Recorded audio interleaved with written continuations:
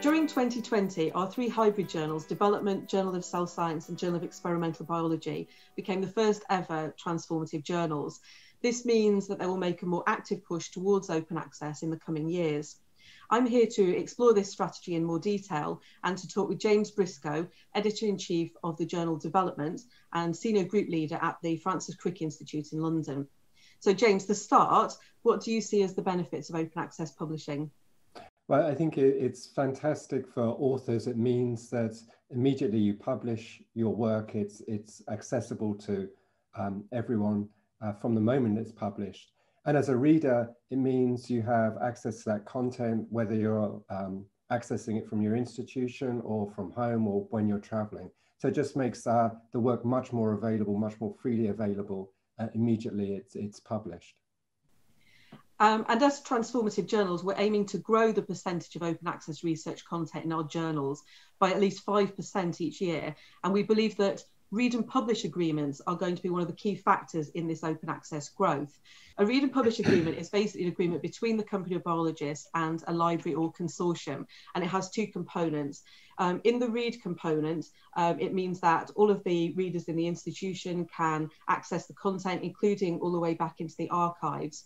So it's very similar to the subscription.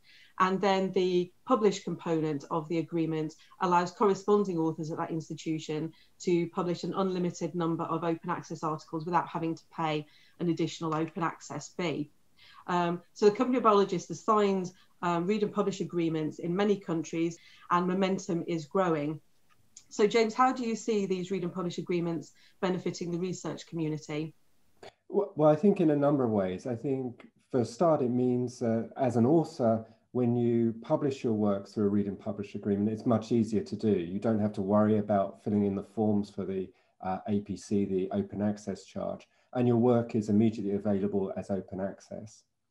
Then as a reader, it also means that we have access to all of the content from Company of Biologists, as you say, dating right back into the archive.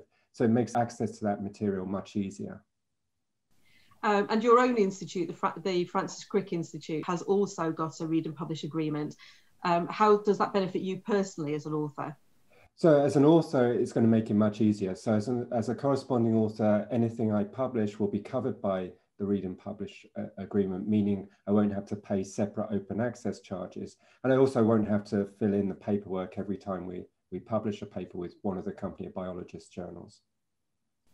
So we can see that librarians are putting in place read and publish agreements that are good for authors, good for journals, and good for science. And it's important that we can offer these sorts of agreements to a wide range of libraries and consortia, not just those in the richer countries. So we're also delighted that we have a read and publish agreement with IFL, which supports access and open access publishing from developing and transition economies.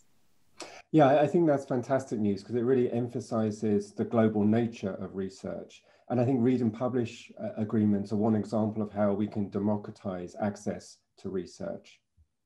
Brilliant. Thank you very much, James. Thank you.